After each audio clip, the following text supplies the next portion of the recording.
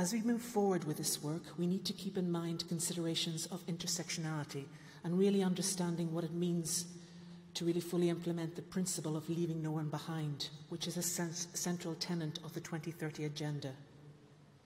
It has been recognised that despite our progress in meeting global goals and targets, not everyone has benefited from this progress, nor has they been part of shaping the agenda.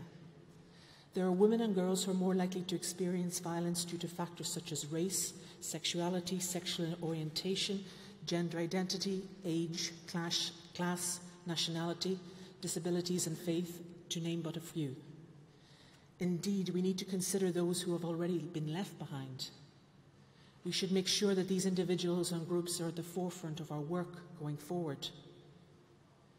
Intersectionality not only helps us to identify different vulnerabilities and disadvantages, it also defines different knowledge that is critical in our work going forward. And indeed, these individuals should not be merely classified as vulnerable, as we tend to put them in these groups, but they are invaluable agents of change who are best placed to tell us about their experiences and help create the solutions that we need.